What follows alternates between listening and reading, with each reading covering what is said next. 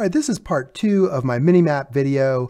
And in part 1, we created an overhead image looking straight down, right? A nadir view. That's what it's called, a nadir view. And we put the map on our base plate just to kind of test it out. So if you have an image of your world and you know how big it is, right? This is 1024 by 1024. You can start here. If not, I'll put the link in the description. Go ahead and watch that video to make an overhead image of your world. So let's go ahead and continue. Let's go to Starter GUI because now we're going to make the mini map out of the image. Go to Starter GUI, Screen GUI, and we'll say Frame, right? We're going to move that frame wherever we want it. Let's call this Map Frame, Map FRM, right? I'm going to make that. Well, we don't have to change we can change the position by hand. I'm going to make the size 0 scale, 200 pixel offset for the X, 0 scale, 200 pixel offset for the Y. Hit enter, and then I'm going to move it in place. Cool. Now let's go ahead and add an image label, right? The image label, I'm going to go to the size. I'm going to make that 1, 0, 1, 0. So we're going to scale the entire frame. This is going to be the 0, 0 of the image label. This is going to be 1, 1 of the image label. So let's go ahead and get our map now and put it in there. Let's go to our toolbox and we have our map, right? Last video we did this. Copy asset ID. Here we go, image, Control V, we get a number. When we hit enter, we'll prepend our Roblox asset ID for the URI. We can get rid of this. Now, let's take a look. That's looking pretty good. There's a little yellow thing, there's a little yellow thing. Here's a big body of water. That's cool. Let's make a dot, right? Oh, and let's change that image label to map, right? Just rename that to map. Now let's make a dot. Hit the plus sign on the map frame. Text label, just make a text label. I'll call this player icon, right? We will make it small. There's size. I'll just do pixels. So I'll say 0, 12 pixels on the X, 0, 12 pixels on the Y. It's tiny, it's up here. And we also want our anchor point to be the center of the pixel, not the upper left corner. So for anchor point, I'll say 0.5 and 0.5, right?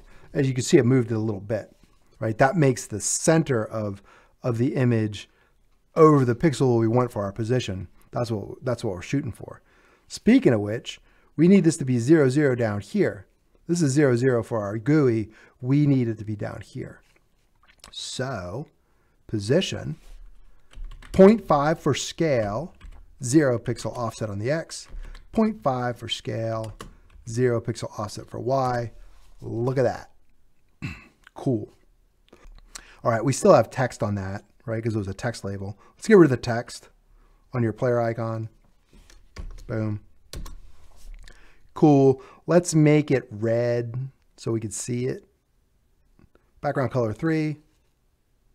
Red. So that's 255, 0, and 0. Remember that because we're going to tween it to a darker color. Cool. And let's make it round, right? So let's go to player icon again, hit the plus, UI, corner. There we go. We'll make it 0.5 and 0. So 0.5 is the scale. That makes it perfectly round. Nice. If it's square, it's perfectly round. If it's not, it's going to look like a hot dog. All right. So, but we have it perfectly square. So it's looking good. I think we got everything for that. Let's go ahead and add a script, right? So map frame, local script. Let's say Minimap. Cool. You can name it whatever you want, as long as it makes sense, right? Let's go local FRM for frame, script.parent, right? That's our variable for our frame. Variable for the map, frame.map. Cool. We need a variable for our player icon. That's PLY icon equals frame dot, whoops, that's false. Frame dot player icon. Nice. We need a player from the player service. Game get service players dot local player. Cool. We need a character from our player. So player dot character, but it might not be ready because we might have died or we might just be starting. So if it's not ready, we're going to say or player dot character added wait, which just means we're going to wait here until this character added event fires. Character will have a value, then char will get that value. So it ensures that our char has a character. Say a local HRP, we need a humanoid root part for position. Char, wait for child, humanoid root part. Cool. We need the dimension of our map, right? So we'll say map area dim. We need to normalize our studs in the world where we're at to a 0 to 1 scale. Well, what we can do, I left the base plate there, right? There's base plate. We can just say size. That's 1024 by 1024. That's the area our map is covered, right? So if your map scale is off, it might be because you don't have the proper dimension to scale it down. So in our tween service, we need that game get service. It's probably overkill. This is just going to be to pulse the character different colors, right? Tween service. And tween info, that's just going to give us a time. We'll say 0.5 from dark to bright to dark. And then we'll do local function, update POS position for our player. We need the X, HRP position, right, dot X divided by map area dimension X. And then remember, we need to scale it down to the center because 0, 0 is in the upper left on an icon. So we're just going to add a 0.5, right? And that'll do it. So we do the same for the Z position. Oh, it doesn't give me position. Map area dimension dot Z 0.5. And then we'll get our player icon, right? That's the icon itself. We'll make that position a udim to new, and then these are our values. Oh, this needs to be capital. udim2, right? So we're going to get our X percentage, 0 pixel offset, Z percentage, Y pixel offset. Nice. So that will position our character. Now we'll do a local function update icon, right? And then that we'll do a while loop, while true do. We'll update position, and then we'll create a tween, right? TS for tween service, create. We're going to tween on the player icon. We're going to use the tween info for time.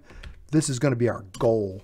These are curly brackets, right? And the goal will be a color change. So we're going to say background color 3 will equal, I'm going to move this to the next line so you can see it. There we go. Will equal a color 3 from RGB. And remember 255, 0 and 0 is bright red. 150, 0 and 0 is like a darker red. It shows it here. If you click on this, you'll get the palette. All right. And now let's play the tween. Tween colon play.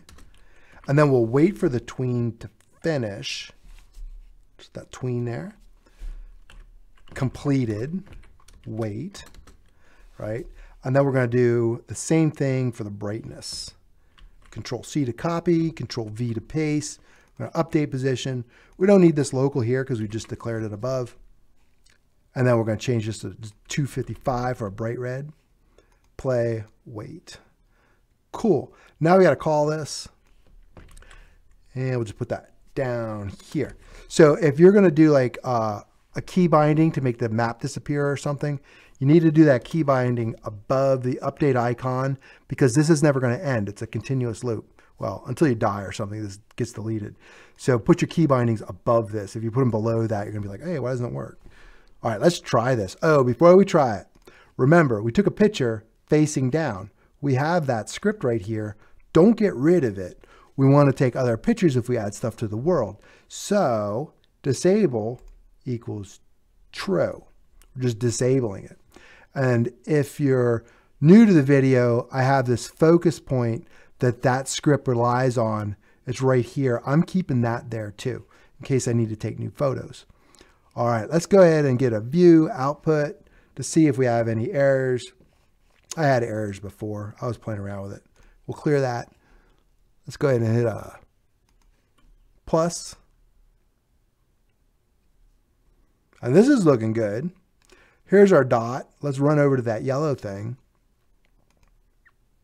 Simtech Gamer 7. Humanoid. We'll make the walk speed fast. 50. Cool. Let's run to our little yellow thing. There it is. That's looking pretty good. Yeah.